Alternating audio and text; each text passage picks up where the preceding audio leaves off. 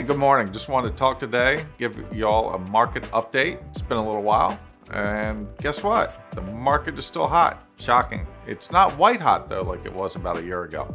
It has cooled off a little bit, and we believe that has a lot to do with the fact that the pricing is getting close to a ceiling. Probably normal appreciation from here on out, a couple percentage points a year. And because of that, I think demand's cooled off slightly. That said, we listed 3 properties over the weekend, 2 already have contracts, so it is still a very hot market.